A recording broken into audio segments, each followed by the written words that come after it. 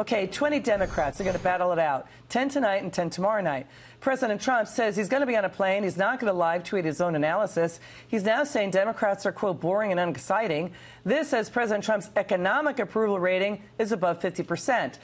We have now a Hill-Harris poll. It found nearly three-quarters of Democrat or Democrat-leaning independents said there are too many Democrats running for president. Let's bring in former DNC interim chair and Fox News contributor, Donna Brazile. Great to see you, Donna. Thank you so much for joining us. Hey, Liz. I remember back in 2015, 2016, Republicans said, we got too many people running. Right. And look what happened. I mean, as you well know, Liz, once the voters start making their minds up and we start having a real contest and not just debates, it's going to get small really quickly. But you see, I just put my eyes on this little card. It looks nice. And tonight I'm just going to put like check, check, check. It's going to be an exciting night. Liz, what are you planning to cook to watch this debate? Or what are you going to eat? I think a sweet mac and cheese and maybe have some veggie chili on the side. But here's what I want to, Donna, I love having you on the show. Here's what I want your opinion on.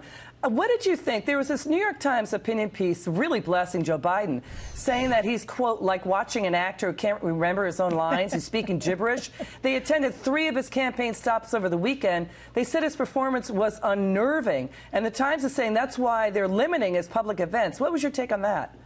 Well, I saw that. And, look, I've heard Joe Biden speak in public before. He's always on fire. But maybe this wasn't his weekend. Maybe the reporter, went to some events where the vice president was not at his full, what I like to say, his full passionate self. Look, I don't care about these polls right now. We don't have a front runner. We have a very open process. We have 24 people as of 2 days ago. So you don't think Biden's the front runner? Because the Democrats are going to really push Biden on things like he inappropriately touched women, his Anita Hill performance, for flip-flopping on, the Hyde Amendment and for being tough on crime in the 90s. So you don't think Biden's the front runner anymore? No, we have a front runner based on the polls, but in terms of the process itself, as you recall, in 2008, Hillary Clinton was the front runner. Barack Obama won the nomination. At this point in the contest, polls really don't matter.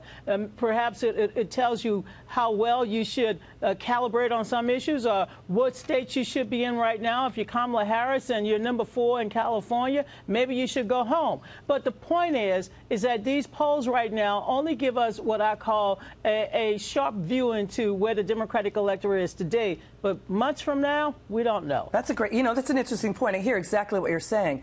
Because, we have, the Wall Street Journal, for example, saying Biden's experience is his strength. The more he apologizes for his past, the weaker and less presidential he sounds. But you're saying it's more like taking the temperature of how the Democrat electorate is.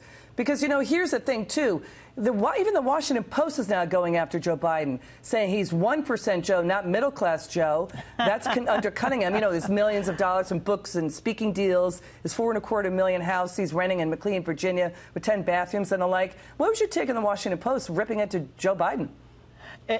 Honestly, it really looked and felt like they were ripping back into Hillary Clinton. If you recall back in, again, 2015, 2016, we were talking about her wealth. We were talking about, the fact that she owned homes and that she gave speeches like many other public officials when they leave office. So, look, right now, what Democratic voters and those who will be tuning in tonight, they're going to look at these candidates and they're going to size them up. And the first thing they're going to ask themselves, am I ready to hire this person? I mean, this is a job interview. And some of these candidates will pass the test. Many others will not. Donna Brazile, we love having you on.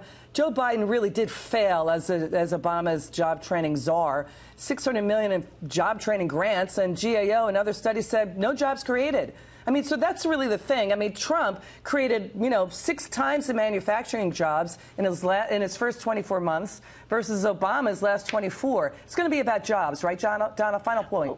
Well, here's the final point. When Barack Obama and Joe Biden came into office, we were in a deep recession. Yeah, but a lot of presidents inherited recession. Yeah, but you know what? They dug us out from a hole. They built a foundation. With a lot of government money and a lot of Federal Reserve help. And I am so, and we bailed out a lot of people on Wall Street. What I appreciate is that Donald Trump is building upon that. He's going to make the economy stronger. He promised a renaissance. We're going to judge him by his record. It's his record that we should be talking about, not the record of former presidents. But if we want to talk about his record, let's talk about it. But you and I need more time to do that. Look, let's watch the debate. I'm going to have some red wine and some good, delicious Cajun popcorn. I'm going to enjoy myself. And Liz, please call me at any point. I would love to. I'll email you and tweet you and text you. Well, you have a more sophisticated palate than I do, Donna Brazile. Thank you so much for coming on. Thanks for your insights. Great interview with Donna Brazile just there. Thank you, Boo. Come back soon.